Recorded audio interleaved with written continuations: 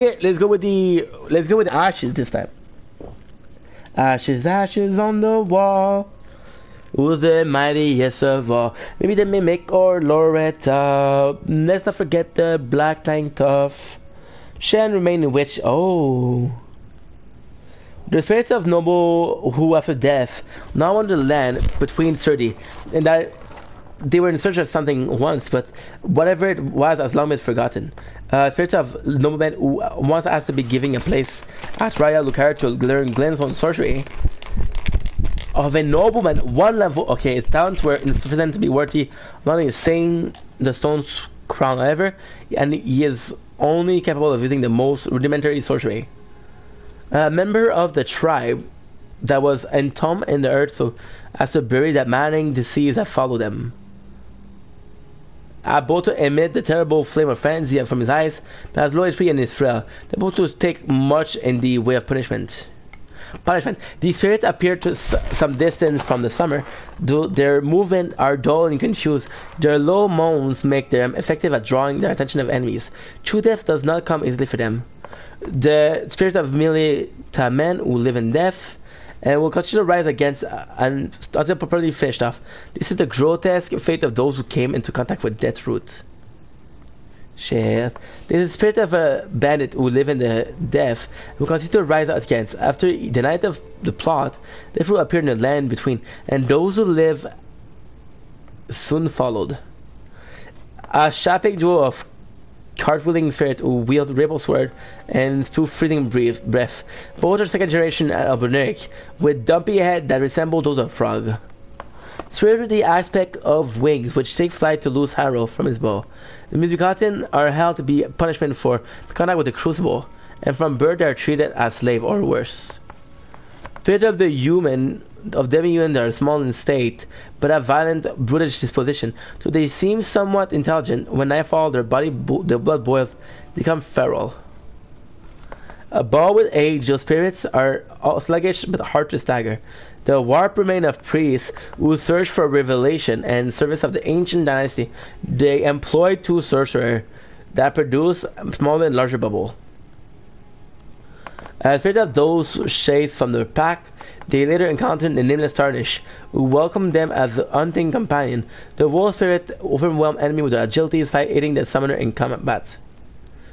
The spirit of stray dog corrupted by the scarlet ruff. Though it is only a small creature, it is as violent as it nimble.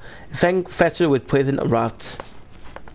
Spirit that does not require. Ooh, wow. What? The rat spirits appear at a distance from the summoner, swarming upon their victim to start the fight. Even as spirit, these vermin seem to multiply endlessly. Sensing these age can increase the number.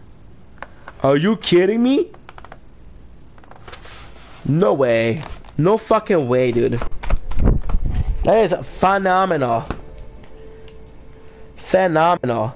Fit of the Stormhawk, the talent of which have been sliced off to the razor fine sword could be grafted in their place.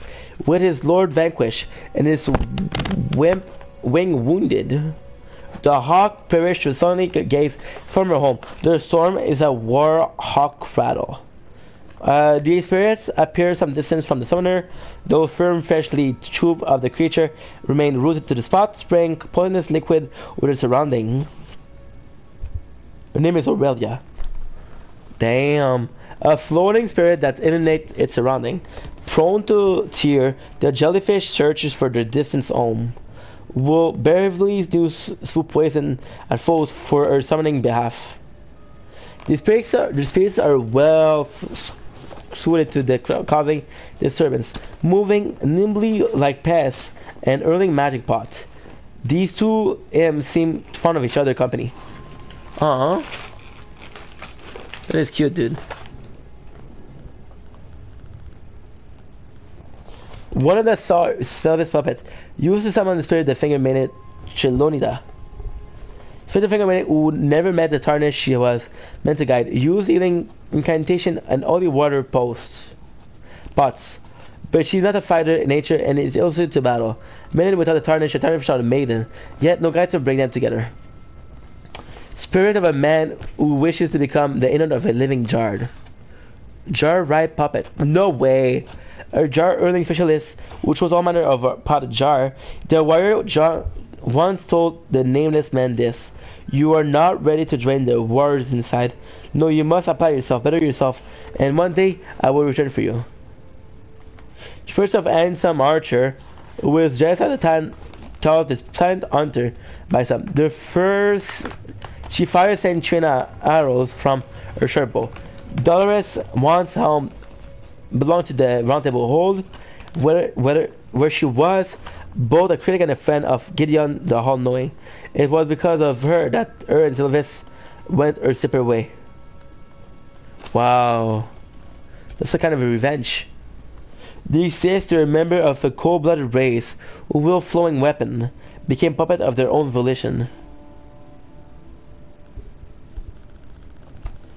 This is done. This is good. So I only have this one. Legendary RHs remain. You summon Mimikteer. The spirit tail from the form of the summon to fight alongside them. But if Mimikry does not extend to imitating the summoner will, Mimic tears are the result of an attempt by Eternal City to forge a lord. Tish was once the assassin who, on the night of plot, imbued her black knife with the rune of death and slew Godwyn, the Golden. She was the daughter of the Black Knife ring leader, Alecto, and was killed protecting her mother during the flight from the royal capital. Ashes remain. Wow.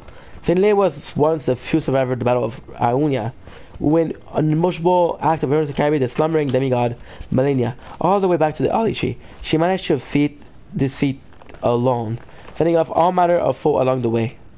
That's what she was.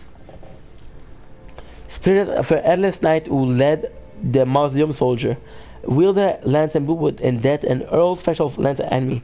Luna sacrificed her life so that in death she would continue to protect a soulless demigod until the revival, yearning the hero honor of the Urchi burial. A spirit of a mighty knight. Oh, sorry. Again. Spirit of a mighty knight who versed in the use of a grapple. A valiant soldier warrior who will attack immediately after being summoned. The longest serving member of the Red Mane Knight, Oga, studied the technique to manipulate gravity alongside Rodon. May use a rain of Rachel's arrow and fall to a war cry, but only once. Spirit of Kirstoff. Oh my god, guys. Holy shit.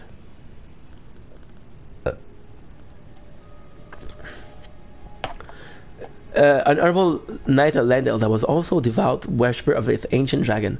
His skills strike down foes with undrawn bolt. The dragon weapon of choice. To the first one of Landel, the Kshizov earned a hero honor after capturing Godfroy the Grafted. Godfroy. Oh my god. Godfroy. Dude, this is insane. So, we saw in Lanedale there was a prison with Godric, the Grafted. Maybe that's it.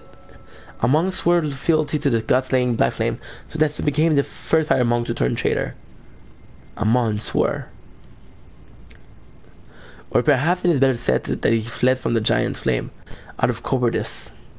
Sight the spirit of Rollo, known as the first woman killer. Once a famous perfumer, Rollo imbibed a physic to rid himself of emotion, enabling him to enact his nightmarish labor, haunting the Omen. The depraved perfumer practiced their heart. Wow, yeah, he has like wings. Karaman was an unbelievably formidable partner who shanked those of Hero, and they said that it was in search of a secret of revivification.